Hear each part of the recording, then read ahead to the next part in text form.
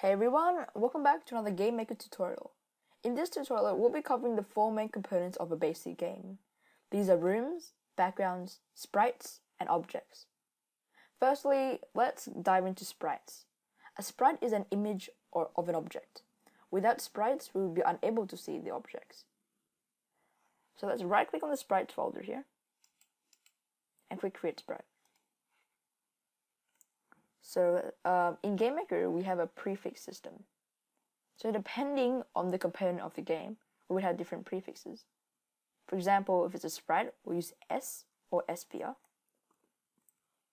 Now, for example, if this sprite is called a square, we'll use S square. Alright. If it was an object, we'll use O or OBJ square. If it was a room, we'll say RM. Or if it was a background, we'll use BG. As this is a sprite, we'll call it S. Now let's click Edit Sprite, and this will bring up GameMaker's inbuilt sprite editor. Let's click New, and leave the width and the height 32. Now let's double click on image 0, and let's simply just color this, let's say, simple blue. And we'll fill that in right there. Now, sprites can sometimes be made up of multiple images, such as a walk cycle of a player or an attack animation of an enemy.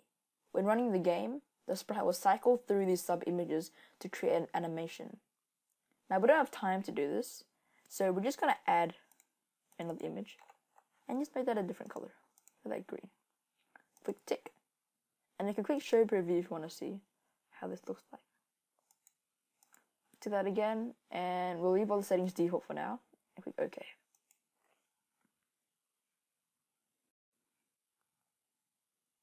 Okay, so now we have an image of an object. However, we don't have any objects at the moment. So let's create an object right now. Now, objects are central to the programming architecture of a GameMaker game. These objects in GameMaker interpret all of the events and run the majority of the code. So let's right-click on this objects folder and click Create Object.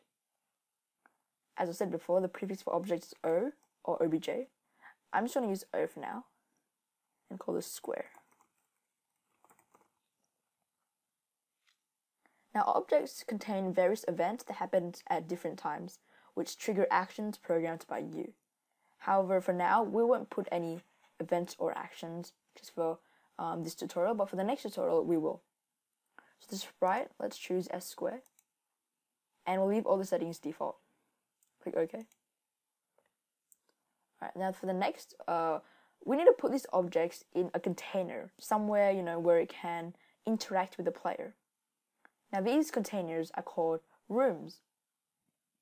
Now rooms contain the levels of your game. Each room can be filled with obstacles, enemies, buttons, platforms for interacting with the player. It can also be used to create menus, stat screens, and inventory screens. So right click on the rooms and click Create Room. Now let's name this RM, which is the prefix, and level 1 just for now, even though it's not really a game. The width, 640 by 480, is generally the default size for my games. And the speed is basically the frames per second, FPS, and we'll just leave that at 30 just for now. Now let's switch over to objects. Click on this button right here, and we'll add in O square. So let's put that object right in the center right here. Now there's some other settings like tiles, physics, but for now, just ignore them. We'll cover them in future tutorials. Let's go to the background section. Now here is where we apply our backgrounds. So before we get into this, let's actually create one. Now a background is basically an image. It's kind of like a sprite, but instead of associating with the object, it associates with the room. So let's right-click on the background folder and click Create Background. We'll call this BG, which is the prefix, Clouds. Let's edit background, make a new one, and the width 640 by 480, and this is in fact the room size. Click OK. Now I'm going to make the background blue, a bit of a lighter blue, and of course we need clouds. So and we'll just kind of draw them out. This is obviously going to look really bad, but it's just for demonstrating purposes, I guess. Let's get rid of that. Click the tick button to save that, and click OK. Now let's also make some mountains. Now you may be wondering, can we have 2 backgrounds on one room? I'll show you how we can do this. Edit background, new, and once again 640 by 480. Now we're going to use the GameMaker's layer backgrounds. So we're going to use the line tool and create triangles as if it's a mountain. Like so.